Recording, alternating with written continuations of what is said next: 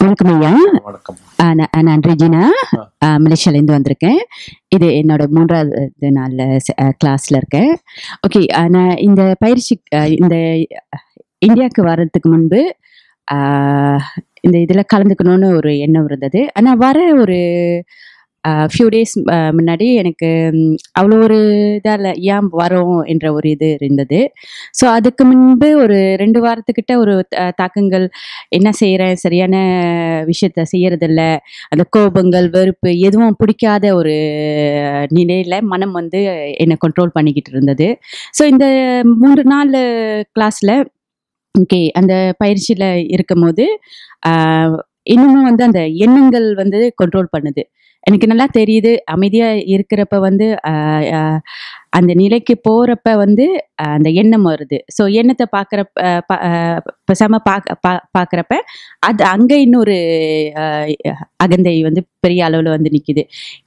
நான் ப்ரோக்ராம் பண்ண அந்த கோபம், வெறுப்பு, அந்த கோபம் வந்து என்னையே அழித்துக்கக்கூடிய அளவுக்கு இருந்திருக்கு. இன்னொன்று வந்து பிறரை எப்பொழுதும் பிறர் மேலே தப்ப சொல்லிக்கிட்டு இருப்பேன். அது என்னன்னா இவங்கனால தான் வந்துச்சு. நான் அதை வந்து ரொம்ப வந்து எக்ஸ்பிளைன் பண்ணுறதுக்கு அது அவங்கள்ட்ட சொல்லணும், இல்லை நான் செஞ்சதுதான் சரி, நீங்கள் செஞ்சது சரியில்லை. ஆனால் வந்து அவங்க கேட்க மாட்டாங்க. கேட்காத பட்சத்தில் அது எனக்கு கோபமாகி நானே என்னையே ஏசி கொண்டுவேன். இன்னொன்று வந்து பேச வேண்டாம், யார்ட்டையும் பேசுறதுக்கு அவ்வளோ பிடிக்காது. இப்போ ஒரு காலகட்டமாக ஒரு 1.5 to 2 மாதம் ஃபோனு பேசுகிறதும் ரொம்ப குறைவு. எனக்கு பிடிக்காத நிலை. ஏன்னா வந்து என்னையே தவறு சொல்லிக்கிட்டு இருக்காங்களே வர்றப்பெல்லாம் அது என்ன வந்து ஒரு தெளிவுபடுத்துறதுக்கு சொல்றது. ஆனா என்னோட மனம் வந்து அப்படி கண்ட்ரோல் பண்ணி வச்சிருக்கு என்ன. ஸோ இப்போ வந்து அது அகந்தை, அது அந்த விஷயம் வந்து அப்போதே என்னால் அறிய முடியல. இப்போ வந்து தெரியுது. ஆனால் வந்து நான் அதுக்கு போகிறப்ப இன்னும் எண்ணங்கள் வந்து இன்னும் அந்த தாக்கங்கள் ஏன் இன்னும் வந்துக்கிட்டே இருக்கு. ஸோ அதுக்கு இப்போ பயிற்சிக்கு போக சொல்கிறீங்க. நேற்று நான் அந்த பயிற்சி கொஞ்ச நேரம் செஞ்சிட்டு இருந்தேன். ஸோ திடீர்னு வந்து ஒரு வார்த்தை மாத்திரம் நான் கரெக்ஷன் பண்ணி ஆகணும். நான் பயிற்சியே மன்னிக்கணும். அங்க வெளியில பூரா பயிற்சி தான். மனத்துக்கு பயிற்சி, உடம்புக்கு பயிற்சி, எண்ணங்கள் மூலமா பயிற்சி, கிளியரா புஸ்தகங்கள்லாம் போட்டு கையில கொடுக்கறது. புரியுதுங்களா? நம்ம வந்து பயிற்சியை தூக்குறது தான் பயிற்சி. அதோட வார்த்தை என்ன, வார்த்தை சரளமாக வர்றதுக்கு எனக்கு கஷ்டமா இருக்கு. நான் இல்லைன்றத உணர்றதுக்கு பயிற்சி. நான் இல்லை, ரெஜினா இல்லை, உடம்புல ரெஜினா இல்லை. அதனோட காரணம் எல்லாம் பார்ப்போம். நீங்க இந்த மாதிரி எல்லாம் அதை ரிசீவ் பண்றது கூட உங்களை நோக்கி ஏதோ அதாவது எவனோ கிரிக்கெட் ஆடினா நீங்க ஏன் கேட்ச் பிடிச்சீங்க? அங்க வந்து ஃபீல்டு பிராக்டிஸ் பண்ணிட்டு இருக்காங்க. அவங்க வந்து கிட்டத்தட்ட 50 பால் வச்சிருக்கான், டாப்னு அடிக்கிறான். நீங்க மட்டும் ரோட்ல போயிட்டு நிக்க ஏன் பிடிச்சோம் எதுக்கு பிடிச்சோன்னு தெரியாம நீங்க பயிற்சிகளா பண்ணிட்டு எண்ணங்கள் எல்லாம் பயிற்சிகளாக்கி வாழ்க்கை அந்த மெக்கானிக்கல் சிஸ்டம் ஆகிட்டீங்க. உங்களுக்கு புரியுதுங்களா? ஒரு ஆப் மாதிரி இருக்கீங்க, ஒரு அப்ளிகேஷன். புரியுதுங்களா? இது யார் தப்பு? என்னுடைய. அவனும் கொடுக்க தெரியாம கொடுக்கலாம். குடுறா, எவனாவது குடிப்பான்டா, குடிக்காம இருக்க மாட்டான்டா, வராம இருக்க மாட்டான்டா, சிக்காம இருக்க மாட்டான்டான்னு அவன் கோர்ஸ் போட்டிருக்கான். உள்ள போறதுக்கு என்னங்க கோர்ஸ்? தூங்குறதுக்கு யாரோ கோர்ஸ் போட்டாங்களா? சொல்லுங்க. இல்ல இது காமெடியா இருந்தாலும் நம்ம சொல்லித்தான் ஆகணும். ரொம்ப இவங்க 2 பேரும் என்ன வச்சு அடிக்கடி காமெடி பண்ணிக்கிட்டே இருப்பாங்க. இப்ப லைஃபா காமெடி ஆக போகுது. ஒவ்வொரு தடையும் இந்த செக்ஷன் முடிஞ்சு போறப்ப தினந்தோறும் ஒரு செக்ஷன். எல்லா பாலையும் பிடிச்சிருக்கீங்க. இப்ப இந்த பிடிச்ச பாலெல்லாம் எப்படி விடுறது? அதுக்கு தான் நான் வந்திருக்கேன். என்ன உங்களுக்கு வந்து பிடிச்சுதான் ஆகணும் போல நீங்களே கண்டிஷன் பண்ணிட்டீங்க. புரியுதா? நம்ம அதாவது ஆன்மீகத்தை கூட படிச்சுதான் ஆகணும்னு பயிற்சியா தான் இருக்கணும். அது புரியுது? ஆப்ஜெக்டிவ் கோர்ஸ் மாதிரி தான் இருக்கணும். ஒரு பிசிக்ஸுக்கு வந்து பிஎஸ்சி பிசிக்ஸ் இருக்கு, எம்எஸ்சி பிசிக்ஸ் இருக்கு. பிஎஸ்சி பிசிக்ஸ் ஃபர்ஸ்ட் கிளாஸ்ல என்ன சொல்லி கொடுக்குறாங்க? ஃபர்ஸ்ட் பிசிக்ஸுக்கு ஸ்பெல்லிங் கற்றுக் கொடுப்பாங்க, அவ்வளவுதான். கரெக்டா? நிஜமா பிசிக்கல் திங்ஸை கூட சொல்லிக் கொடுக்க மாட்டாங்க. ஸோ தாராளமாக ஃப்ரீயாக விட்டுருவாங்க. அந்த படிப்புலேயே இவ்வளோலாம் டைட்னஸ் எதுவுமே இல்லாமல் சகஜமாக 3 வருஷம் கோர்ஸு, அதுக்கப்புறம் 2 வருஷம் ஒரு எம்எஸ்சி, அதுக்கப்புறம் ஒரு எம்ஃபில், அதுக்கப்புறம் நீங்கள் குவாண்டம் பிசிசிஸ்ட் ஆறீங்க, டாக்டரேட். இதெல்லாம் உங்களுடைய பேஷன் தானே. இதில் போய் உங்களை வந்து ஓயாமல் உங்களுக்கு ஏபிசிடி மூலமாக தான் எல்லாம் கற்றுக்குறோம். ஆனாலும் ஏபிசிடி மேலே இருக்கிற எனக்கு மரியாதை வந்து அது தினம் வந்து ஏபிசிடி நான் சொல்லதான் சொல்லுவேன். எந்த கிளாஸா இருக்கு, நான் டாக்டரேட்டாவே கூட இருக்கட்டும், ஆனாலும் ஏபி சொல்லிருந்தீங்கன்னா இப்படி. ஸோ அது வந்து தப்பா எடுத்துட்டீங்க. அந்த மாதிரி இன்ஃப்ளூயன்ஸ் இருந்திருக்கு. அதுதான் நான் சொல்றது என்னன்னா, ஆன்மீகம் கூட ஆப்ஜெக்டிவா போயிட்டு இருக்குன்றேன். இப்போ ஸ்பேஸ், இப்போ வந்து இந்த ரூம் அப்படின்னா என்ன அர்த்தங்க? செவரா ரூம், 4 சைடு செவரு, ரூஃப், தரையா ரூம் இல்லையே, உள்ள இருக்கிற ஸ்பேஸ் தானே. அந்த மாதிரி அதுக்குள்ள என்ன இருக்கு? பயிற்சி வந்து எதுக்கு? பயிற்சி வந்து எண்ணங்களை திடப்படுத்த போகுதா? இன்னும் நிறைய எண்ணங்களை பெருக்க போகுதா? அந்த எண்ணங்களுக்கு அடிப்படையா இருக்கிற அர்த்தம்னு சொல்லப்படுற உணர்ச்சி, ஏதோ ஒரு உணர்ச்சி, இந்த பொருள் சயின்ஸ் எல்லாம் இப்படி இருக்கு அப்படின்னு ஒரு வர்ணிக்கிறாங்க வச்சுக்கோ. அந்த அர்த்தத்தை வந்து நான் இன்னும் வந்து 4 டைமென்ஷன்ல உள்ள பார்க்க போறேன்னா கரெக்டா? அர்த்தம் இல்லாம ஒரு வார்த்தை இருக்கிறதுக்கு சான்ஸே கிடையாது. நம்ம வார்த்தையை பிடிச்சிக்கிட்டு அதெல்லாம் தான் ஆப்ஜெக்டிவ் கோர்சஸ். கெமிஸ்ட்ரி லேபில் நீங்க எவ்வளவு வேணா நீங்க படிங்க, புஸ்தகமா படிங்க, தீசிஸ் போடுங்க, எல்லாம் கண்டுபிடிங்க. பிக் பேங்க்ல 13.3 பில்லியன் இயர்ஸ் வரைக்கும் நீங்க போனீங்க, கரெக்டு தான். எடுத்து காமிங்களேன்.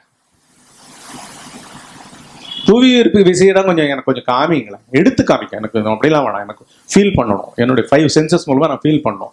Electro magnetic waves. ஏன்னா நானே புவியீர்ப்பு விசை, அதையே சொல்லிக் கொடுக்க முடியாது பிசிக்ஸால. நீங்களே புவியீர்ப்பு விசையினுடைய லட்சணம், பொருள். நீங்களே எலக்ட்ரோ மேக்னெட்டிக் வேவ்ஸினுடைய எம்பாடிமெண்ட். நீங்களே ஸ்ட்ராங் நியூக்ளியர் ஃபோர்ஸஸ். ஏன்னா உங்க ஒவ்வொரு செல்லுலயும் ஸ்ட்ராங் நியூக்ளியர் ஃபோர்ஸ் இருக்கு, வீக் நியூக்ளியர் ஃபோர்ஸ் இருக்கு. உங்களை சூழ்ந்து இருக்கிறதே இந்த 4 விசைகள். அதுக்குள்ள நம்மளும் அப்படி ஃப்ளோட் பண்ணிக்கிட்டு இருக்கோம். அது இவங்க கண்டுபிடிக்கிறதுக்கு முன்னாடி இருந்தது. இன்னும் ஆதி மனிதனும் இருக்கான், இதெல்லாம் தெரியாம இருக்கான், அவனுக்கும் அது இருக்கு. கரெக்டா? நம்ம கண்டுபிடிச்சவன்னா இதை நீங்க வந்து புக்கா போட்டு அது கூட என்ன மற்றவங்களுக்குலாம், இப்போ உங்களுக்கு இப்போ சாதாரண பையனுக்கு புவியீர்ப்பு விசை பற்றி தெரிஞ்சுக்கிட்டு என்ன பண்ண போறோம்? ஆனா காசு போட்டு பண்ணிட்டு இருக்காங்களா இல்லையா? பிசிக்ஸ்னு ஒரு சப்ஜெக்ட் வச்சுட்டாங்களா இல்லையா? மெய்ஞானத்தை யாருமே சப்ஜெக்ட் எடுக்கல. ஆனா தேவையில்லாதவனுக்கெல்லாம் எல்லா சப்ஜெக்டையும் கொடுத்து நீ கெமிஸ்ட்ரி இந்த குரூப் தான் நீ எடுத்தாகணும். இந்த இந்த இந்த உனக்கு பிசிக்ஸ் மாத்திரம் பிடிச்சிருந்ததுன்னா அத்தோட விட மாட்டோம், கூட நீ மேத்தமெட்டிக்ஸ் கத்துக்கிட்டாகணும். இதுதான் குரூப். ஐயோ அதுக்கு பயந்து என்ன பண்ணுவான்? படிப்பே நிறுத்திடுவான். எனக்கு மேக்ஸா வேண்டாவோ ஓடாமோ. கரெக்டா இல்லையா? ஸோ இங்க என்ன எல்லாம் ஆப்ஜெக்டிவா வந்து புத்தர் சொன்ன மாதிரி செங்கல்ல வந்து கிரானைட்டா மாத்துறதுக்கு தேய்க்கிறேன். அதனாலதான் உங்களுக்கு பயிற்சி ஏறி இருக்கு. உள்ள எல்லா பாலையும் பிடிச்சிட்டீங்க நீங்க, புரியுதா? தியரியை பொறுத்த வரைக்கும் 100க்கு 100ங்க. கரெக்டா? நீங்க கரெக்டா? சும்மா அவர் சொன்னதுக்கு மேல அவருக்கே சொல்லி கொடுப்பீங்க. யார் யாரெல்லாம் என்ன பயிற்சியை சொல்லி கொடுத்தாங்களோ அடுத்த நாள் அவங்க உங்ககிட்ட எடுத்துக்கணும். ஏன்னா நீங்க தியரியில பர்ஃபெக்டா இருந்திருப்பீங்க. கரெக்டா? But that's not the thing. Subjective இது மாத்திரம் அப்சல்யூட்டா அனுபவம். ஆப்ஜெக்டிவ்க்கே அனுபவம் தான். அதுக்குதான் அவங்க தனியா லேப் செட் பண்றாங்க, போர்டை போட்டு அந்த மேத்தமெட்டிக்கல் ஃபார்முலாவை மொல்லமா ஸ்டெப் பை ஸ்டெப் விளக்குறாங்க. சின்ன வயசுல இருந்து உங்களுக்கு மேக்ஸ் பாடம் இருந்திருக்குல்ல, ஒரு என்ன பண்ணுவாங்க, அது அப்படியே ஸ்டெப் பை ஸ்டெப்பா அந்த கணக்கை வந்து உடைப்பாங்க. கரெக்டா? காப்பி கொட்டையின் விலை 10 ரூபாய், 1 கிலோ. 1 கிலோ காப்பி கொட்டையின் விலை 10 ரூபாய். நான் மொத்தம் 500 ரூபாய் எடுத்துன்னு போயிருந்தேன்.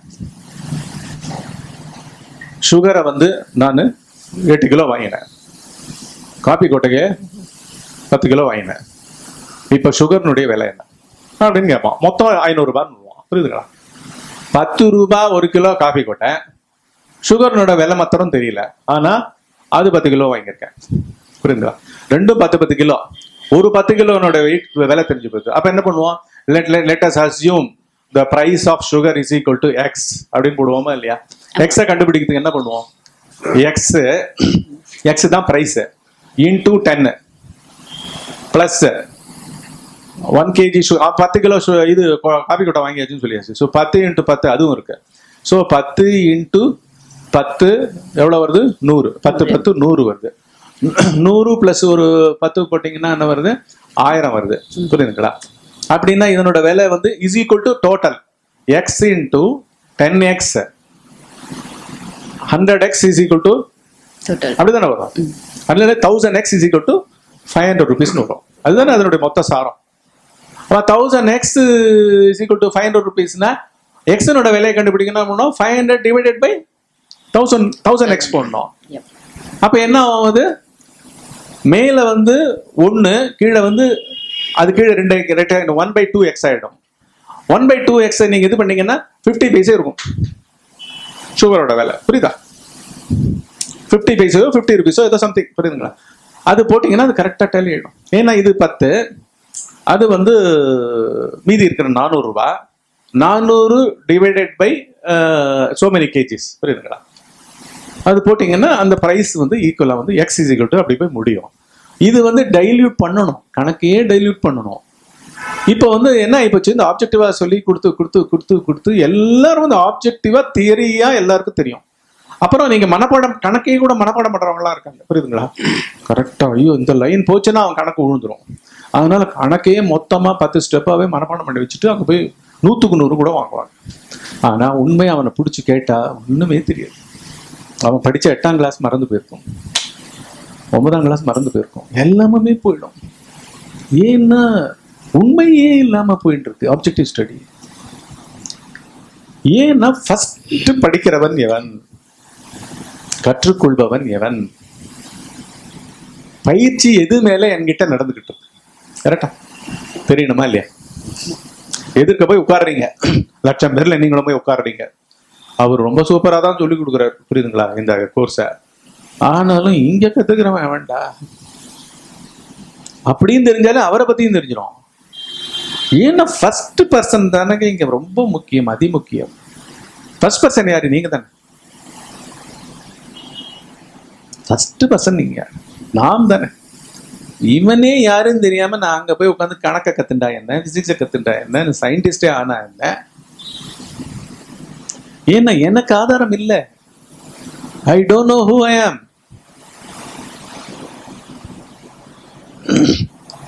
புரியுதுங்களா?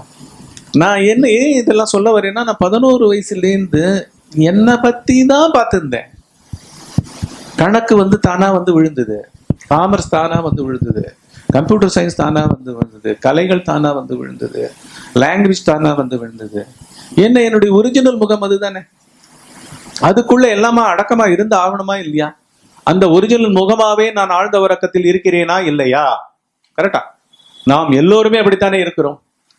அதுலேந்து தடம் புரண்டு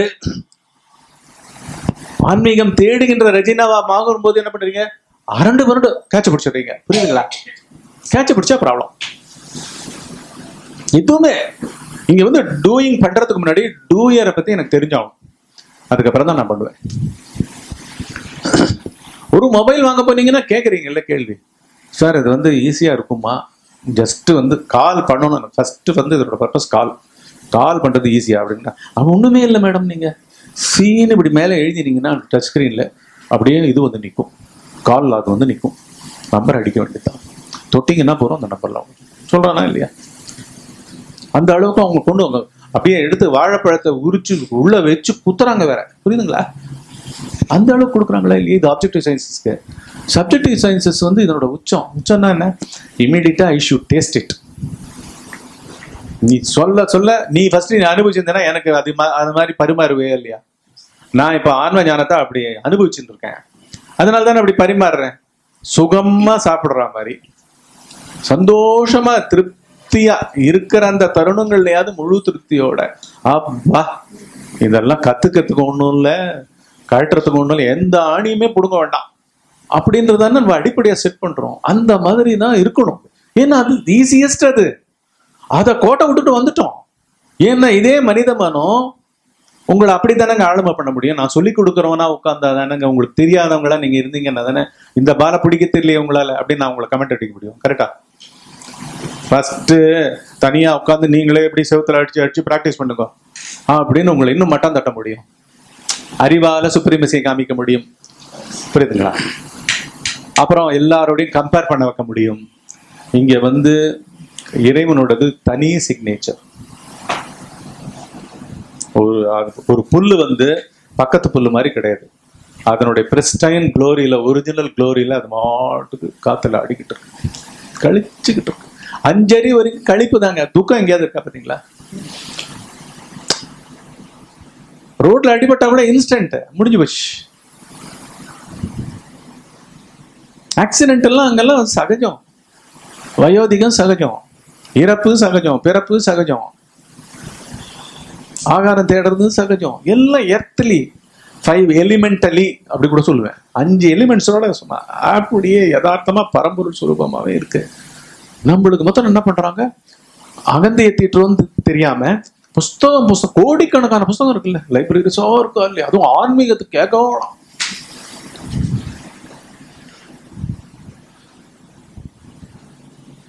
நீ எழுதின புஸ்தகத்தை நீ படிச்சியா? முதல்ல படிச்சு பாரு. நிறைய எழுதியிருக்க. எப்படியா நீ புஸ்தகம் போடலாம்? உள்ள போறதுக்கு நீ எப்படி புஸ்தகம் போடலாம்? உள்ள போறதை பத்தி புஸ்தகம் போடலாம். ஒண்ணு இல்லைன்றதான் நான் விளக்கிருக்கேன். புஸ்தகம் ஒண்ணு போட போறேன். என்ன இல்லப்பா, இருந்தா பாருங்கப்பா. நீங்க அகந்தையை உருவாக்கி தாங்க நீங்க புத்தியை கொண்டு வரணும், தெரியுமா? கரெக்டா? அதான் சொல்லுங்க. ஏன் இந்த ஆசையும் இல்லாம இருக்க? இதுக்காக நீ ஆசைப்பட்டு தான் ஆகணும். அதெல்லாம் வேற ஆன்மீகமா போச்சு, தெரியுமா? ஏன் ஆசைப்பட்டுக்கிட்டே இரு, யாரோ மாறிக்கிட்டே இரு, ஏத்தையோ கத்து உள்ள அப்படியே டம்ப் பண்ணி ஜங்கி ஆடா. நம்ம சோல் இருக்க வேண்டாம், சோலே இல்லாம பண்ணிட்டோம். புரியுதா? ஒரிஜினலா என்ன இருக்குன்னே தெரியல யாருக்கும். இப்ப சொல்லிக் கொடுக்குறவங்க தெரியல. ஆக்சுவலாங்க இவ்வளவு பேர் வராங்க. நீங்களும் 25 வருஷமா நடத்திக்கிட்டு இருக்கீங்க. ஒரு 25 லட்சம் பேர், இல்லாட்டி ஓகே எவ்வளவு கோடி. ஆக்சுவலா என்ன கத்துக் கொடுக்குறீங்க? நீங்க சொல்லுவது என்ன? நிஜமா கேட்டு பாருங்க. நீங்க எதை நோக்கி சொல்லிட்டு இருக்கீங்க? நீங்க எதையோ நோக்கி வாழ்ந்திருந்தா தானே அதை சொல்லிக் கொடுக்க முடியும். நீங்க எதை நோக்கி வாழ்ந்து கொண்டு இருக்கிறீங்க? அதுதானே உங்க பாடம். எதை சொல்றீங்க? நீங்க எதை நோக்கி வாழறீங்க? நீங்கன்றது என்ன? யாராவது கேட்டிருப்பாங்க. அதனால எல்லா பயிற்சிகளையும் பொத்தையில் விடுங்க. நான் இப்ப ஆக்சுவலா கேட்கறது, உங்களை கேட்கறது என்னன்னா, ஒவ்வொரு செஷன் முடிஞ்சோன்னு கேட்கறதுன்னா, உங்க வாழ்க்கை எப்படி போச்சு, இது கேட்ட பிறகு எப்படி போச்சு. ஆனா நீங்க சொல்றதெல்லாம் என்ன, இன் ரெஃபரன்ஸ் டு தட் தான் சொல்றீங்க. பாத்தீங்களா? பயிற்சி பயிற்சி என்னையும் பயிற்சி ஆகிட்டீங்க நடுவில். புரியுதா? அதனாலதான் நம்ம வந்து இங்க பொறுப்பாளிகள் அல்ல. என்ன மனமே உங்களுடைய மனம் அல்ல. நீங்க சொல்றீங்கல்ல, அதுவே ஃபர்ஸ்ட் போகும்போது, ஃபர்ஸ்ட் ஆரம்பிக்கும் போது என்ன சொல்றீங்க, என்னோட மனத்துல இந்த எண்ணங்கள் தான் பாருங்க. உங்களுடைய மனம் தனி மனம் இருக்கா? அதான் சொல்றோம்ல, மொத்த மனத்துல ரெஜினா எழுதுக்கிறீங்க. ரெஜினாவா எழுந்துக்கிறது தான் இங்க வந்து யாருன்னு பார்த்தா மனம் வந்து வேகம் குறைஞ்சிடும். தூங்கும் பொழுது ரெஜினாவும் ஒண்ணுது, கார்த்திக்கும் ஒண்ணு, சஜீவும் ஒண்ணும் இல்ல, எல்லாரும் ஒண்ணு இல்ல. ஏதாவது வித்தியாசம் இருக்கா? இல்லாத இடத்துல ஏதாவது வித்தியாசம் இருக்கா? இப்ப நம்ம எல்லாரும் இந்த ரூமுக்குள்ள இருக்கோம். இங்க இருக்கிற அத்தனை ரூம்லயும் யாரும் இல்லை. புரியுங்களா? இப்போ மனிதர்களை தேடிட்டு வரணும்னா சத்தம் வர இடத்துல இருந்து தான் வந்தாகணும். அந்த இடத்துல எல்லாம் அந்த இடம் இடமா இருக்கு, பஞ்சபூதங்களா இருக்கு இல்லையா? அந்த மாதிரிதான் நம்ம சொரூபம். இத வந்து இவங்க கத்துக் கொடுக்குறேன், இதுதான் ஆன்மீகம் சொல்லிட்டு வெளியில தூக்கி வச்சுட்டு, கேரட்டை முன்னாடி கட்டிட்டு ஒரு ஒரு ஒரு அடி கம்பல கட்டிட்டு அதை நோக்கி நம்மளெல்லாம் ஓட்டிக்கிட்டு இருக்காங்க ஆன்மீகம்ன்ற பேர்ல. இன்னைக்குமே அந்த குதிரைக்கு அந்த கேரட் கிடைக்கவே கிடைக்காது. ஏன்னா அந்த கம்பியினுடைய அந்த குச்சியினுடைய லெங்க் மாறவே மாறாது. அது எவ்வளவுதான் மூஞ்ச நீட்டினாலும் அதை நீட்டி நீட்டி வேகமா பாயலாமே தவிர அதையும் யூஸ் பண்ணிக்கிறான் அவன். புரியுதா? அப்படித்தான் நம்ம புத்திக்கு முன்னாடி உங்ககிட்ட உங்களுக்கு உங்களுடைய சக்தி மாதிரி அதை தூக்கி வெளியில வச்சு, புரியுதுங்களா? நாம் எல்லாமுமே ஒன்னுத்தினோட சக்திக்கு ஆட்பட்டு இறங்கிருக்கோங்க. உடம்பா இருக்கும், எண்ணமா இருக்கும், இதுவா இருக்கும். ஸோ எல்லாருமே உள்ள திரும்பணும். ஆனா இவங்க என்ன பண்றாங்க, உங்க புத்திக்கு முன்னாடி ஆப்ஜெக்டிவா ஒரு எண்டு கோல் மாதிரி, ஏதோ சக்தி மாதிரி அது உங்களுடைய சக்தி மாதிரி. உங்களுடைய சக்தி மாதிரி எப்படி ஆக்க முடியும்? அவர் தன்னை உணராம இருந்தாதான் ஆக்க முடியும். நம்மளோட சக்தின்னு ஒரு சக்தி கிடையாது. கரெக்டா? மனுஷனை விட யானைக்கு எவ்வளவு சக்தி இருக்குங்க. ஆனா மனுஷ புத்தியை வந்து அதை கண்ட்ரோல் பண்றதா இல்லையா? இதை தூக்கு, அதை அங்க தூக்கி வை, அதை எடுத்து இப்படி தூக்கி வை. ஒரு ஜேபிசி மாதிரி கேட்கறானா இல்லையா? முன்னையும் பின்னையும் எல்லா சைட்லையும் யானையும்.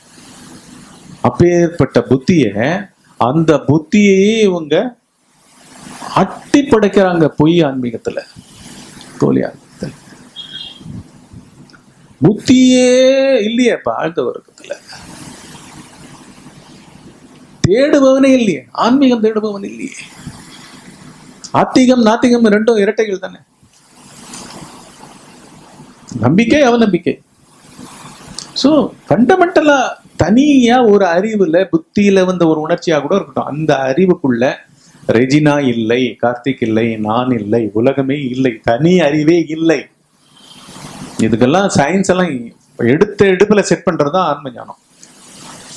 என்ன செட் பண்ணுது? இது என்ன சொல்லுதுன்னா, நீன்றதுக்குள்ள நீ இது நாள் வரைக்கும் நினைத்து கொண்டிருந்த, உணர்ச்சிகளாக இருந்து கொண்டிருந்த, தனியா வாழ்ந்து கூட கொண்டிருந்த ஒருவன் கூட இல்லை. இருப்பதெல்லாம் ஒரு பெரிய உயிர். ஆக்சுவலா வந்து நம்ம இப்ப சொல்றதெல்லாம் பொய் உயிரை பத்தி தான் நம்ம சொல்லியிருந்தோம். செல் உயிர் என்ன உயிருங்க? பொய் உயிரா இல்லையா?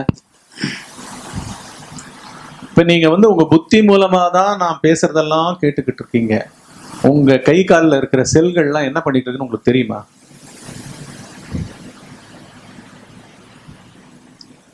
ஏதோ ஒரு காலை ரொம்ப அழுத்தி மடிச்சு சில திசுக்களால சில செல்கள் எல்லாம் நம்ம கொண்டுகிட்டே கூட இருப்போம். தெரியுமா உங்களுக்கு? தெரியாது. ஏன்னா எங்க புத்தி இருக்கோ அதுதான் மனிதன். அந்த புத்தி வந்து இந்த மாதிரி செல் அறிவை கண்டுபிடிக்கிறதுக்கு இங்க வரல.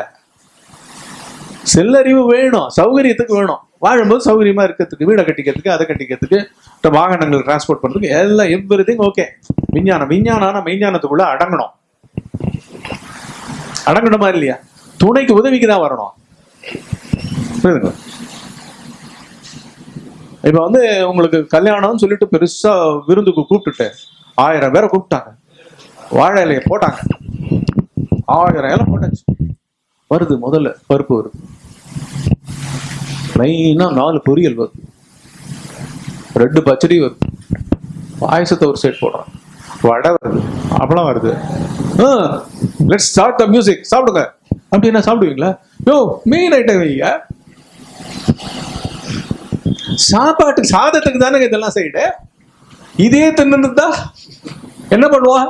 இதுதான் விருந்துன்னு சொல்லிட்டானா என்ன பண்ணுவான்? இதை முடிச்சிருவான். திருப்பி கூட்டா எத்தனை வடை சாப்பிட்டாலும் சாப்பிட்டா மாதிரியே இருக்காது, எத்தனை பொரியல சாப்பிட்டாலும் சாப்பிட்டா மாதிரியே இருக்காது.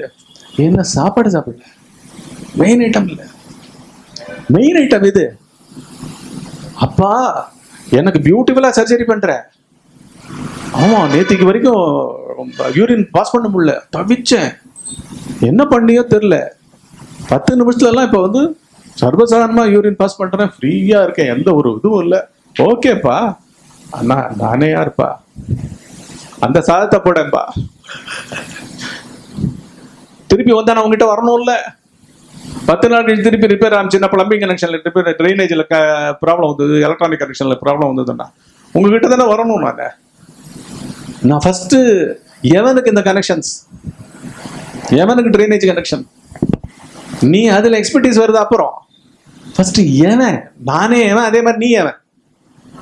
நீ கிட்னி ஸ்பெஷலிஸ்டா இருக்கிற நீ யார்? ஸ்பேஸ்ல ஆட்டம் இது பிக் பேங் எல்லாம் போய் கண்டுபிடிக்கிற நீ யார் ஃபர்ஸ்ட்? அது அப்புறம் அது வந்து எனக்கு ஹெல்ப் பண்ண போறதில்ல. நீ காட்ஸ் பாட்டுகளை கண்டுபிடிச்ச உடனே எல்லாருக்கும் அதான் பிடிங்க, 5 கிலோ காட்ஸ் பாட்டு, this is equal to $50 billion நான் கொடுக்க போறேன். அதுக்கே ஃபண்ட் பண்ண இவங்கெல்லாம் என்னடா இதை கண்டுபிடிக்கிறதுக்கடா நீங்க இவ்வளவு ஆயிட்டீங்க அப்படின்னு அந்தந்த தேசங்களுக்கு எல்லாம் வேற கோவம், தெரியுமா? ஏன்னா அங்கங்க சோறு இல்லாம ஆப்பிரிக்காலாம் திண்டடிக்கிட்டு இருக்கு. நீ $10 பில்லியன் ஒரு இந்த நாடுகள் எல்லாம் ஒன்னா சேர்ந்து போட்டு நீங்க கண்டுபிடிங்கடான்னா கடைசியில இதுதான் +126 ±126 லெவல்ல போயிட்டு இருக்கீங்க. இந்த பிரபஞ்சம் தான் என்னப்பா இது, கையில கவிப்பா. கரெக்டா? இது கிடையாது. முக்கியமானது சாதம். சாதத்துக்கு தொட்டுக்கு தான் பொரியல், சாதத்துக்கு ஊத்திக்கிறதுக்கு தான் சாம்பார். சாதத்து மேலதான் சேர்த்துக்கலாம். சாதத்தையே எடுத்து தூக்கிட்டு இதெல்லாம் நீ எவ்வளவுதான் பிரபலமா பண்ணாலும் சாதம் வந்து தானே என்ன பண்ணுவோம், ஒரு வேளை சாப்பாடு அந்த வேளை முடிஞ்சுதுன்னு வச்சிருக்கோம். சாதமே இல்லைன்னா என்ன இருக்கும், காத்தாலே பிரேக்ஃபாஸ்டே முடிஞ்சிருக்காது. கரெக்டா?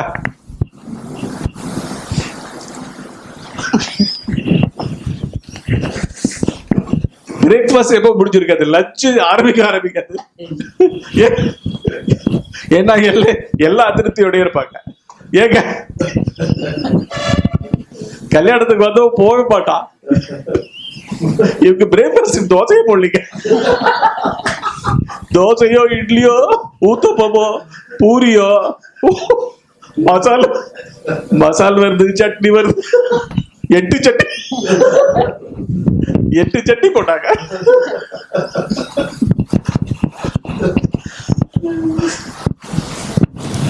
நீங்க பண்ணதெல்லாம் அதுதான். ஏகப்பட்ட பயிற்சிகள் பண்ணாங்க. அந்த பயிற்சிகள் 100 மார்க்ஸ்.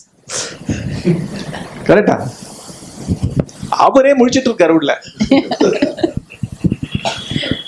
சொல்லி கொடுக்குறவரே அவருக்கு மெயின கோட்டை விட்டாரு. அவர் பண்ண வேண்டிய ஹோம்வொர்க் இது. நான் அது தப்பா சொல்லல அவங்களெல்லாம். நான் இப்ப கூட அவங்களெல்லாம் சொல்றேன், தயவு செஞ்சு நீங்க பண்ண வேண்டிய ஹோம்வொர்க் நிறைய இருக்கு. நீங்க யாருன்னு பாருங்க. நீங்க பேசுற வார்த்தை ஒன்றுத்துக்குமே அர்த்தம் இருக்காது. நீங்க சூப்பர்ஃபிஷியலா பதஞ்சலி யோக சூத்திரங்களை, புராணங்களை, நம்மளுடைய எல்லா பெரிய மகான்கள் எழுதின புஸ்தகங்கள் எல்லாம் கட்டு காப்பி பேஸ்ட் பண்ணிக்கிட்டு இருக்கீங்க புத்தி வழியாவே. அவங்க புத்தியால தொட முடியாது. அந்த புத்தி அழியணும். புத்தின்றது என்ன? ஆப்ஜெக்டிவிட்டி. அப்சர்வர் அங்கதான் உட்காந்துக்கிட்டு இருக்கான். எப்படி ஒரு தனி அப்சர்வர் இருக்க முடியும்? கரெக்டா? அங்க ஆழ்ந்த வர்க்கத்துல கரைஞ்சு போயிடுறான்ல, இல்லாம போயிடுறான்ல. தனியே ஒண்ணுமே இல்லையே. நீ மத்தனும் இல்ல, உன்னோட கோடானு கூடி சிஷியர்களும் இல்லையே. அங்க உன்னுடைய இந்த மாதிரி பயத்தோட நீ எழுந்துட்டு 4 மணிக்கெல்லாம் எழுந்து உட்காந்துக்கிட்டு உன் வேஷத்தையும் மாத்திக்கிட்டு, புரியுதா? அவங்கள இருந்து வேறுபடுத்தி காமிக்கிறதுக்கு பயிற்சிகள் மூலமா நிறைய பாயிண்ட்ஸ் எல்லாம் நிறைய நோட் பண்ணிக்கிட்டு உட்காந்துட்டு 10 பேரை டீமை போட்டு ஆடவும் எப்ப பாரு பொரியலை பண்ணிக்கிட்டே உட்காந்துட்டு இருக்க மாதிரி இருக்குல்ல. அப்பளம் சுட்டுக்கிட்டே பொரியல் பண்ணிக்கிட்டே, மெயின் சாதமே வைக்கல. புரியுதா? அதுக்கு தானே இதெல்லாம் இருக்கணும். அந்த வந்த சோலுக்கு கொடுக்கப்பட வேண்டியது என்ன? ஃபர்ஸ்ட் நீ யாரு, அதுக்கப்புறம் உன் புத்திக்கு ஏத்தணுமா பாத்துக்கலாம். கரெக்டா? ஆக்சுவலா எல்லாம் டவுன்லோடிங் தான் இருக்கும், ரிமூவிங் தான் இருக்கும். 1 மில்லிமீட்டர் கூட ஏறக்கூடாது உள்ள. ஏறினால தான் இப்படி உட்கார்ந்துட்டு இருக்கோம், பிரம்ம பிடிச்சிட்டு உட்கார்ந்துட்டு இருக்கோம். அடாடா, இந்த பொரியலை சாப்பிட்டோம் பசி தீரல, இந்த வடையை சாப்பிட்டோம் பசி தீரல, இந்த கோர்ஸுக்கு போனோம் அந்த கோர்ஸுக்கு போனோம், எந்த கோர்ஸுக்கு போனாலும் பசி தெரியல. ஏன்னா சாப்பிடுறவன் யாருன்னு தெரியல, அவனுக்கு முக்கியமா வேண்டியது என்னன்னு தெரியல. ஆன்மா அங்க இருக்கப்படணுமா இல்லையா? ஆன்மான்றது என்னங்க? உணர்வுனுடைய இது. அதுதான் மெயின் சாதம் மாதிரி. புரியுதுங்களா? ஃபர்ஸ்ட் ஃபில்லிங் அப் திங். புரியுதா? உன் பசிக்கு நேரடியா நீங்க இதெல்லாம் கூட வேண்டாங்க, வெறும் சாதம் சாப்பிட்டீங்கன்னா, தண்ணியை விட்டு உப்பை போட்டு பசி சாப்பிட்டீங்கன்னா திருப்தியா இருக்கும். கரெக்டா? ஒண்ணுமே இல்லை. எனக்கு வடை வேண்டாம், பொரியல் வேண்டாம், கூட்டு வேண்டாம், எதுவும் வேண்டாம், சைடு ஐட்டம்ஸும் வேண்டாம். இவ்வளவு சாதம் போட்டு தண்ணியை கொட்டி உப்பை போட்டு பிசைஞ்சு சாப்பிட்டா கூட சாப்பிட்டா திருப்தி இருக்கும். அதுவே இல்லாம பண்ணிட்டோம் 2000 வருஷத்துல. எல்லாம் காஸ்மெட்டிக்கல் சேஞ்சஸ். உங்க டைம் வேஸ்ட், வாழ்நாள் வேஸ்ட். கரெக்டா? அவர் தெரிஞ்சே அடிக்கிறார், குழைச்சு அடிக்கிறார் உங்களை. புரியுதுங்களா? பொரியலா பண்ணி போட்டுக்கிட்டு இருக்காரு அவர். அவனை விட என்னோட பொரியல் சூப்பரா இருக்கும், இங்க வாங்க எல்லாரும் கூப்பிடுறாரு அவர். புரியுதா? ஒருத்தருக்கு ஒருத்தர் போட்டி வேற அதுல. புரியுதுங்களா? உண்மை இல்லையே. டைம் என்ன? டைம் வாழ்க்கை. வாழ்க்கைன்றது எங்க எக்ஸ்பிரஸ் ஆயிட்டு இருக்கு? ஃபீலிங் மூலமா தானே, லிவிங் ஆர்கானிசம். ஒரு மாடு எங்கேயாவது போய் உட்காந்துக்குதா?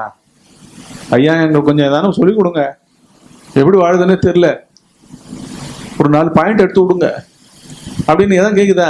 வாழல இருக்கான்னு பாக்குது. சாப்பிட்டு முடிஞ்சியா, குப்பை தொட்டியில என்ன உழுதுன்னு பாக்குது, எஞ்சியதை வச்சுக்கிட்டு இருக்கு. No accumulation in the mind of any living organism. இங்க எப்படி? ஏன்னா ஆழ்ந்த உறக்கத்துல உங்களுடைய எந்த நாலேஜும் கிடையாது. உங்களுடைய உயிர் வாழ்க்கையினுடைய இருப்புக்கு ரெஃபரன்ஸ் பாயிண்ட் உண்டான ஒரு மினிமம் நாலேஜ் கூட கிடையாது. உங்க ரத்த ஓட்டத்தை அது பார்த்துக்கிட்டு, கரெக்டா? தூக்கமா இருக்கிற அந்த பொருளே பார்த்துக்கிட்டா இல்லையா? செத்தவனுக்கு நம்மளுக்கு என்ன வித்தியாசம்? அவனுக்கு பாடி கூட இல்லை.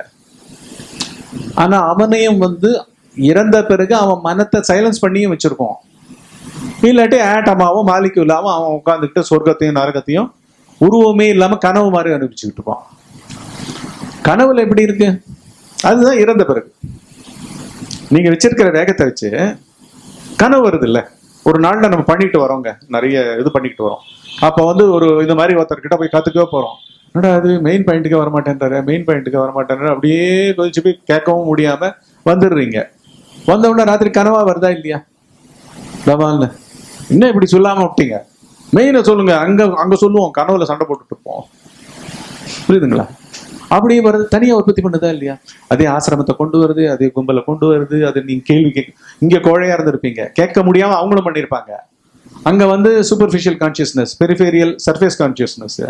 இது டீப் டவுன் என்ன பண்ணுது? உண்மையான ஆளுக்கு பக்கத்துல நிக்கிற சுட்டறிவு. அந்த சுட்டறிவு என்ன பண்ணுது? அங்க அடைய முடியாது, என்ன பண்ணுது? உற்பத்தி பண்ணுது. மேஜிக் மாதிரி வீரபாண்டிய கட்டபொம்மன் மாதிரி கேள்வி கேட்பீங்க. முதல்ல உங்களை பத்தி பேசுங்க நீங்க அப்படின்னு நீங்க, புரியுங்களா? இதெல்லாம் கேட்பீங்க. அங்க எப்படி உற்பத்தி ஆகுது? உலகமே உற்பத்தி ஆகுதா இல்லையா? அது உள்ளுக்குள்ளேயா வெளியிலையா? அப்படின்னா என்ன? எல்லாமுமே மைண்ட். கனவு கூட மைண்டுக்குள்ள இருக்கு, பாஸ்ட்ல இருக்கு. அவ்வளோ டீப்பர் சயின்ஸை கிண்டல் பண்றாம நடக்குதா இல்லையா? அப்போ கிண்டல் தானே இதெல்லாம். இப்ப நடத்துற ஆன்மீகம் பூரா நோட்டை கொடுத்து, அதை கொடுத்து, இதை கொடுத்து, இப்போ ஒரே மெத்தட்ஸா கொடுத்து, பிரிண்ட் போட்டு, இதை கொடுத்து, இதை போய் வீட்டுல போய் பண்ணு அப்படின்னு சொல்றது. அப்புறம் உங்களையே காம்ப்ளெக்ஸிக்கல் ஆக்கிறது. நீங்க உங்களை மாதிரி சின்சியரா படிச்சவங்க இருப்பாங்க. சின்சியரா படிச்சதுனால தான் பிரச்சனை. ஏன்னா நீங்க எதிர்பார்த்திருக்கீங்க, இங்க சொல்யூஷன் எனக்கு கிடைக்கும் அப்படின்னு நீங்க எதிர்பார்த்ததுனால தான் உங்ககிட்ட கோபம் நிறைய இருக்கு. பாத்தீங்களா? இப்ப அது சயின்ஸ் பார்ப்போமா? நீங்க சொல்லிட்டீங்கல்ல, சொல்லிட்டேன். சொல்ல வேண்டியது இருக்கா? இல்ல. இதை வச்சுன்னு போயிடலாமா? லைன் உங்களுது, அப்புறம் அவருது. அவருக்கு முதல்ல நான் சொல்லிட்டேன். ஆக்சுவலா சப்ஜெக்ட் மேட்டரே அதுதான் நம்மளுக்கு இன்னைக்கு.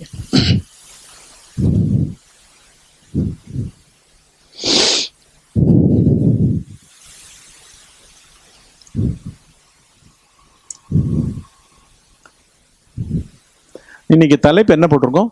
சர்வ தோற்றங்கள். தோற்றங்கள்னா இங்கிலீஷ்ல என்ன சொல்லுவாங்க? Appearances. they are not real. appear.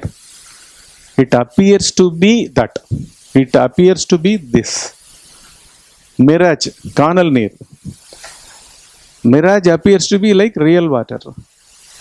கரெக்டா? தண்ணி இருக்குன்னு மான் போய் ஏமாறுமா? காணல் நீரை பாலைவனத்துல தண்ணி மாதிரியே தெரியுமா? அங்க இருக்கு போல் இருக்குன்னு நினைச்சு போய் மாட்டிக்குமா? மனிதர்களும் நம்ம பார்க்குறோம்ல, அதுவும் உச்சி வெயில்ல தான் வரும். அது மிராஜ் எப்போ வரும்? அப்பியரன்சஸ். தோற்றங்கள்லாம் என்ன? அப்பியரன்சஸ்.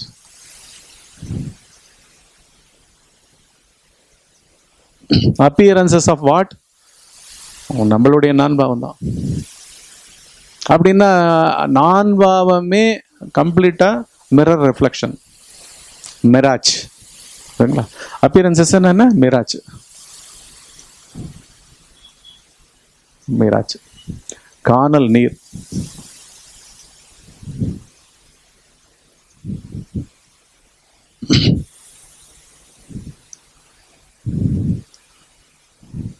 இந்த காணல் நீர் பார்த்தீங்கன்னா 11:55 to 12:05 இல்லாட்டி 12:10 அவ்வளோதான். இவ்வளோ நேரம் தான் இருக்கும். இது AM to PM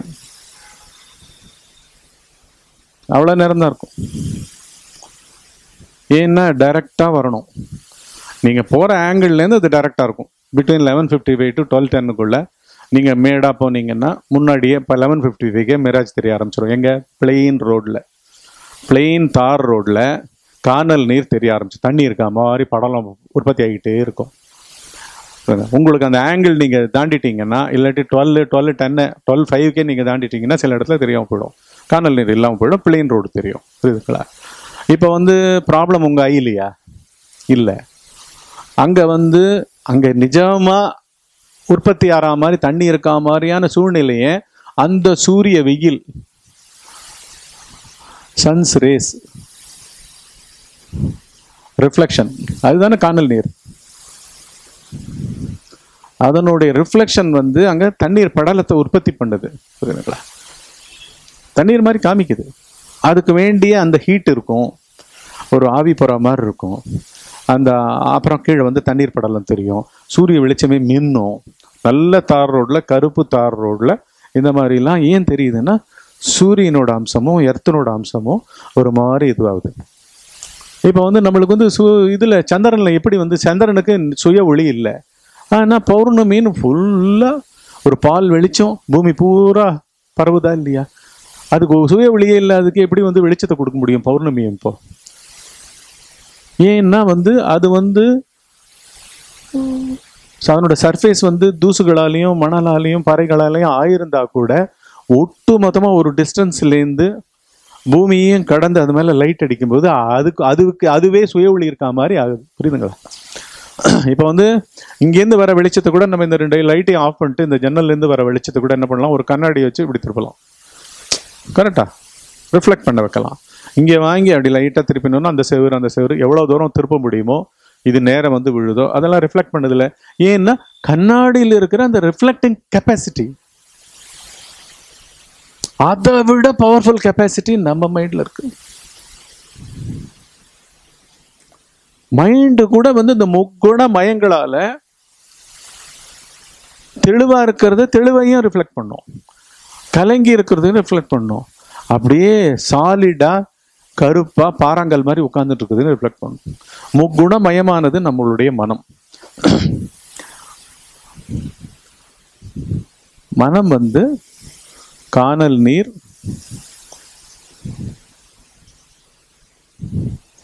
பிரதிபலிப்பு. ஏன் உற்பத்தி ஆகுதுன்னு பார்த்தீங்கன்னா, சத்வ ராஜச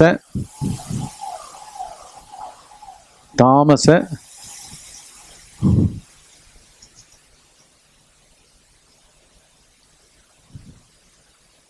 குணங்களால் ஆனதுதான் மனம்.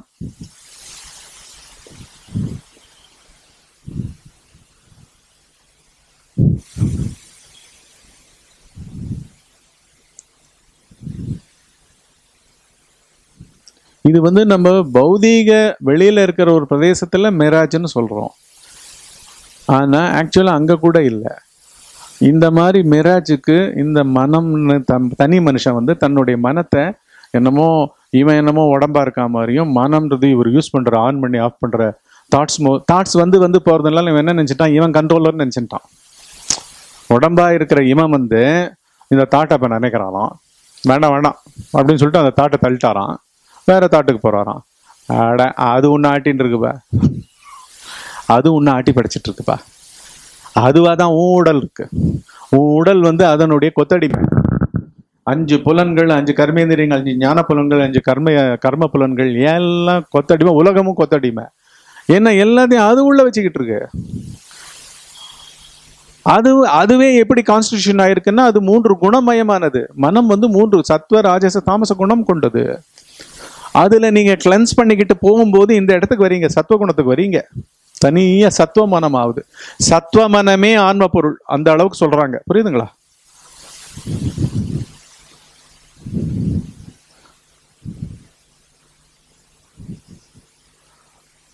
சத்துவ மனமே ஆன்ம பொருள். Purity, absolute purity. எங்கேயுமே ஒரு இதுவே இல்லை. ஒரு குழந்தை சத்துவமயமா இருக்கும். குழந்தையும் ஞானியும் ஒன்று. அப்பியரன்ஸ்ல தான் அது ஞானி. இவர் நிஜமான ஞானி. இவர்கிட்ட குழந்தையினுடைய குழந்தை மாதிரி தான் இருப்பார். குழந்தை மாதிரி எப்படி இருப்பாருன்னா, குழந்தை ஒண்ணுமே அறியாம கள்ளங்கபடமற்று இருக்குல்ல.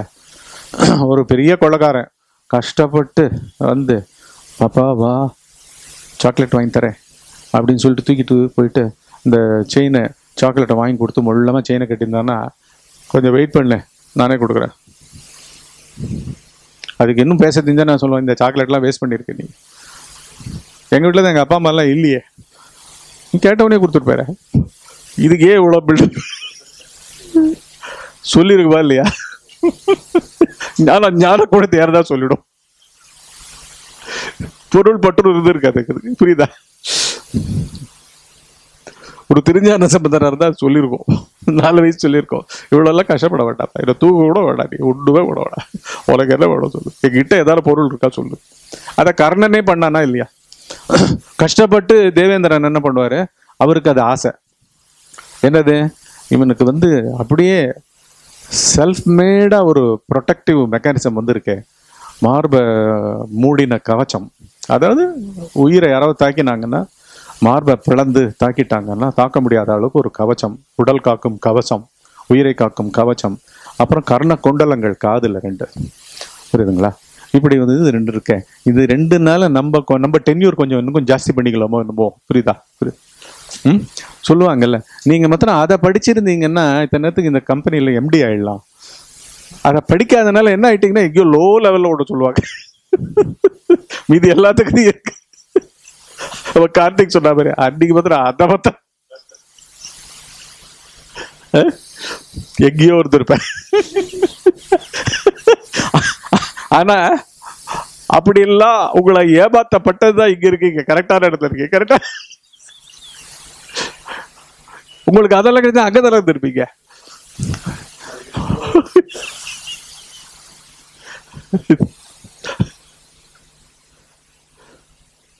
அவரு தேவேந்திரன் ஒரு வயசான பிராமண விஷயத்துல காலங்காத்தால கரெக்டா அவர் பூஜையை முடிச்சுட்டு அவரே ஏற்கனவே தவிச்சுக்கிட்டு இருக்காரு, அம்மா யாருன்னு தெரியாது தவிச்சுக்கிட்டு இருக்காரு.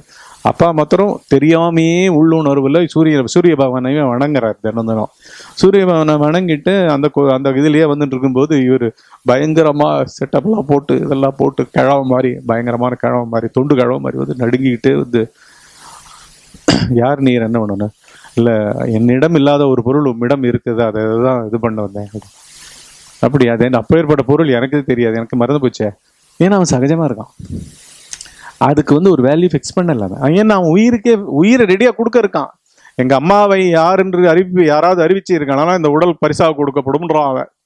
அப்படிதான் கொண்டு போய் துரியோதனன் கொடுத்துருக்கான், புரியுதுங்களா? எங்க அம்மாவை பத்திய டீட்டெயில் மொத்தம் துரியோதனன் கொடுத்துருந்தான் வச்சுக்கு. முதல்ல இவனே போய் அர்ஜுனை கொண்டு வந்திருப்பான். நான் உங்க அம்மா யாருன்னு சொல்றேன், நீ அர்ஜுனை கொண்டு வான்னு போய் கொண்டு வந்திருப்பான். அவ்வளவு பவர் இருக்கு. அதனாலதான் அந்த உண்மைகள் எல்லாம் கூட கிருஷ்ணர் மறைக்கிறாரு. கிருஷ்ணர் அவங்க அத்தைக்கு அப்புறம் தானங்க பிறந்தாரு. அத்தைக்கு கர்ணன் பிறந்து கர்ணனை விட சின்னவர் கிருஷ்ணர், புரியுதுங்களா? மருமகன் அவரு. அப்படி இருக்கிறவருக்கு அத்தை பண்ண சீக்ரெட் டீல் எப்படி தெரியும்? அதை ஏன் சொல்லாம வச்சுக்கணும்? ஸோ இங்க ஞானிகள் இருக்காங்க, அவங்க வாய்மூடி மௌனிகளா இருக்காங்க. வேற வேற காலகட்டத்தில் இருந்த ஞானிகள்லாம் மௌனிகளா இருந்திருக்காங்க, அவங்கெல்லாம் மெய்ப்பொருளாவே இருந்திருக்காங்க. ஆனா இவ்வளவு விஞ்ஞான உண்மைகள் வந்த பிறகு இன்னும் மூடி வச்சுக்கிட்டு சித்துக்களுக்கெல்லாம் எங்கேயோ ட்ரை பண்ண வச்சிருந்தா, அட மொபைல் எடுத்து நேர சித்துப்பா, இது நீ எவனை பார்க்கணுமோ அவனை நேர பார் கேமரால. இங்கேருந்து நீ டிராவல்லாம் கிளார் வாயன்ஸ் பண்ண வேண்டாம், வாயேஜ் பண்ண வேண்டாம், கிளார் ஆடியன்ஸ் பண்ண வேண்டாம், நேரம் ஃபோன் போட்டு பேசு, அவங்கள கேளு, உன் கோபத்தை சொல்லு. அதே கண்டுபிடிச்சு கொடுத்துருச்சு. அப்ப சொல்லும்போது ஏன் ஆன்ம ஞானம் சொல்லக்கூடாது? நானுன்னு வரும்போது மாத்திரம் என்ன நடுங்கள் இங்க இருக்கிற ஆன்மீகத்துக்கு? உணர்ச்சிகளை பத்தி பேசும்பொழுது என்ன உணரல? இப்படி அவர் பில்டப் எல்லாம் பண்ணிக்கிட்டு நடுங்கி வந்து, எம்மிடம் இல்லாத ஒரு பொருள் உம்மிடம் இருக்கிறது, அதை எனக்கு கொடுங்கோ அப்படின்னு உடனே, அப்படி என்ன பொருள் இருக்குன்னு அப்போதான் அவர் தான் அந்த கவச்சங்களும் உடம்பை சூழ்ந்து இருக்கிற அந்த மார்பு கவச்சமும் கர்ண குண்டலங்களையும் எனக்கு கொடுங்க அப்படின்னு கேட்பார். அப்படியா, தாராளமாக கொடுக்குறேன்னு சொல்லிட்டு ஃபர்ஸ்ட் பதில் பேச மாட்டாரு, நேராக போவாரு. எங்கே அது உடம்போடையே வந்திருக்கு, born with the body, புரியுதுங்களா? டுகெதர் வித் த பாடி. அதை உடம்பையே டேமேஜ் பண்ணுவார். ஏன்னா இவங்கெல்லாம் வந்து எல்லாம் தெரிஞ்சவங்க, புரியுதுங்களா? மனத்தை பற்றிலாம் தெரிஞ்சவங்க. ஒரு காலம் ஒவ்வொரு காலத்துலயும் ஒரு மாதிரி இருந்திருக்கு. சத்தியயுகத்துல வந்து ஞானமே இருந்திருக்கு. திரேதா யுகத்துல வந்து இது இங்கேருந்து அங்க போறது, தேவர் உலகத்துக்கு போறது, அது இதெல்லாம் இருந்திருக்கு. துவாபர யுகத்துலயும் இருந்திருக்கு. எல்லாம் இந்த மாதிரியான நியூக்ளியர் பாம்பு, மிசைல் அட்டாக்கு அதெல்லாம் கிடையாது. அந்த மிசைல், ஸ்கட் மிசைல், இந்த மிசைல், அந்த மிசைல், அந்த மிசைல்லாம் கிடையாது. எல்லாமே வெறும் சங்கற்பத்துல அம்பு, அவ்வளவுதான். அது போய் அந்த மொத்த வேலையும் அது முடிச்சுட்டு வந்துடும். ஸோ அப்படி இருக்கிற இடத்துல இவர் இவ்வளோ பில்டப் பண்ணிருந்தோன்னு அவர் வந்து கழட்டி ரெண்டுத்தையும் காதை கூட அறுத்து, ஏன்னா உடம்போட வந்துருக்குல்ல, கொண்டு வந்து அவர் வந்து அப்பா உடனே அவர் என்ன பண்ணுவாரு, அவர் என்ன நினைச்சிட்டு வந்தாரு, சாதாரண மனிதர்கள் என்ன பண்ணுவாங்க, ஐயா இதெல்லாம் வெட்டலாம் முடியாது, நீ கிளம்பிப்போ, என்னத்த கேட்குற நீ, ஏன் கழுத்தையே கேட்குற மாதிரி இருக்கு அப்படின்னு தானே சொல்லுவாங்க. அப்படி நினைச்சிட்டு வந்தவருக்கு முன்னாடி இவன் அவ்வளோ சத்தியமா இருக்கான். அவன் நினைப்பு ஒன்று, சொல்லுவே இன்னொன்று, அப்படிலாம் கிடையாது. உடனே செயலில் கையில் எடுத்து கொடுத்த உடனே என்னாகும், அவருடைய உருவம் வந்து பொய் உருவம் மறைஞ்சு போயிடும். இவன் மறைய வைக்கல, அவர் மறைச்சிக்கல, புரியுதுங்களா? அவர் தேவேந்திரனா தோற்றம் கொடுக்கல. தேவேந்திர அவர் என்ன பொய்த்தனெல்லாம் பண்ணாரோ அது விழுந்து தேவேந்திரன், தேவேந்திரா நீ எதுக்கு கிழவன் ரூபத்துல வந்தேன்னு கேட்பார் ஃபர்ஸ்ட். இல்ல இல்ல இல்ல ஒருவேளை நீ வந்து கொடுக்க மாட்டேன்னு சொல்லிட்டேன்னா அதனாலதான் இப்ப யாசக பிராமணம் மாதிரி வந்தா என் மேல இறக்கம் வரும், அதுக்கு மயங்கி நீ கொடுப்பேன்னு நினைச்சேன். நான் இறக்கம் வந்து கொடுக்கல, கொடுக்கறதுன்றது கொடுக்குறோன்னு கூட எனக்கு தெரியாது, கொடுக்கறதுக்கு தான் பிறந்திருக்கோன்னு நினைச்சிருக்கேன் நான். உயிரை கூட கொடுக்க தயாரு. நீ கேட்டது இந்த கவச்ச கொண்டோலம் தான், ஏதோ சக்திகள் நீ நினைச்சிட்டு இருக்க. எனக்கு இப்படிலாம் ஒண்ணுமே தனிதியா டிஸ்டிங்விஷே பண்ணல, புரியுதுங்களா? ஆப்ஜெக்டிவா நான் வச்சுக்கவே இல்லை, எதையே சேர்த்துட்டா மாதிரி. ஒரு உயிரை காப்பாத்துற ஒரு கவச்சத்தை சேர்த்த மாதிரிலாம் நினைச்சுக்கல. புடின்னு சொல்லி அப்படியே சத்தியமா நடந்துக்கும் பொழுது இவரோட வேஷம் கலைஞ்சு என்ன மன்னிச்சிருந்தவாரு, போனுவான் அவன், போப்பா இதுவா போ எடுத்துட்டு போனுவான், புரியுதுங்களா? அத மாதிரி இங்கே வந்து இந்த சத்துவ குணம்ன்றது வந்து இதெல்லாம் கழிஞ்சு போயிடும். அதாவது ராஜச குணம்ன்றது ஃபுல்லா அலைச்சல், கலைஞ்சு மனசு இருத்தல், உணர்ச்சிகள் கலைஞ்சு இருத்தல், புரியுதுங்களா? அதாவது ஒண்ணு இன்னொன்னா தெரியுது, புரியுதுங்களா? ஒன்னோட ரியல் நேச்சர் தெரியல, பொய்யினோட பொய்மையே தெரியல, உண்மையினோட உண்மையும் தெரியாம உண்மை பொய்யாவும் பொய் உண்மையாகவும் மாறி எல்லாம் விதவிதமான காட்சிகள் தெரியுது. எப்படி வந்து காணல் நீர்ல நீர் இருக்கா மாதிரி தெரியுது, இதெல்லாம் ராஜச குணத்தினால. தாமச குணத்தினால என்ன பண்ணுவான், இதுவாது வந்து மாறி தெரியுது, சப்ஜெக்ட் டு ப்ரோப். ஏன்னா இவன் தாக்கத்தோட போவான், தேடி ஒரு தடவை உணர்ந்துட்டான்னா இவன் மாறிடுவான். இவன் என்ன பண்ணுவான், நிஜமாவே ஏன் தண்ணி இல்லைன்னு அந்த இடத்த கடப்பாறையால குத்திக்கிட்டு உட்காந்துட்டு இருப்பான், தாமச குணம் இருக்கிறான், புரியுதா? அதனாலதான் இப்ப நீங்க இப்ப இந்த ஆப்ஜெக்டிவ் கோர்சஸ்ல நீங்க ஆப்ஜெக்டிவ் கோர்ஸா ஒருத்தர் தன்னை உங்களை பத்தி ஞானத்தை மாத்துறாருனாலே அந்த இடத்துலயே நம்ம இருக்கக்கூடாது, இருக்க முடியாது. உண்மையை தெரிஞ்சுக்கணும்னு விரும்புறவங்க வந்து தன்னுடைய எண்ணத்தை கூட அங்க வந்து அவங்க கிட்ட அடகு வைக்க மாட்டாங்க, அந்த புஸ்தகங்களை கூட பார்க்க மாட்டாங்க. ஒரு புஸ்தகத்தை படிச்சேன்னா என்ன இருக்கணுங்க, அவருடைய ஹார்ட்டே தெரியணும், கரெக்டா? அவருடைய மூவ்மெண்ட் ஆஃப் தாட் ஏன் இப்படி வந்தது, அதுக்கு உண்டான அவருடைய உணர்ச்சி காரணம் என்ன தெரியணுமா இல்லையா? ஒரு பாட்டுல நம்ம கண்டுபிடிக்கிறோமா இல்லையா, என்னமா எழுதியிருக்காரு பாட்டை அப்படின்னு, என்னமா எழுதலைன்றதையும் கண்டுபிடிக்கிறோமா இல்லையா? அதை போல எல்லாமே இங்க படிக்கப்பட வேண்டியது, பார்க்கப்பட வேண்டியது, கூர்ந்து பார்க்கப்பட வேண்டியது இல்லை. அந்த கூர்ந்து பார்க்கப்படுற தன்மைகளா உருவாவது பேர் தான் மனம். அதனால அது என்ன பண்ணும், காணல் நீரை வந்து தாமச குணத்துக்காரனுக்கு ஏத்த மாதிரி அவனுக்கு பிரதிபலிக்கும், ராஜச குணத்துக்காரனுக்கு ஏத்த மாதிரி அவனுக்கு பிரதிபலிக்கும். சத்துவ குணக்காரனுக்கு என்ன தெரியும், அந்த பக்கமே பார்க்க மாட்டான், வேஸ்ட் ஆஃப் டைம்னுவான். அது வந்துட்டே இருக்கும், நீ காரை ஓட்டிக்கிட்டே போனுவான், ஏறி மிரிச்சுக்கிட்டே போ காணல் நீரை, புரியுதா? தெளிவு, ஃபுல் தெளிவா இருக்கும். அந்த தெளிவனோட உச்சமே ஆன்ம பொருளா மாறிடும். இதைதான் நம்ம வந்து ஆக்சுவலா அந்த உள்ளுக்குள்ள இது எல்லாமே வழிமுறைகள் அற்ற ஆனால் ஓயாமல் 24/7 தான் நம்மளுடைய ஆன்மீகம், புரியுதுங்களா? அவங்க சொல்லி கொடுக்குற மாதிரி சனிக்கிழமை வந்துட்டு போங்க, ரூம் போட்டு வைக்கிறோம், அட்வான்ஸ் புக்கிங் பண்ணிடுறோம், 50,000 ரூபாய் முதல்ல ஆன்லைன் டிரான்ஸ்ஃபர் பண்ணிடுங்க, உள்ள ஒளியை பார்க்க வச்சிடுறோம் அவங்கள. Nothing of that sir.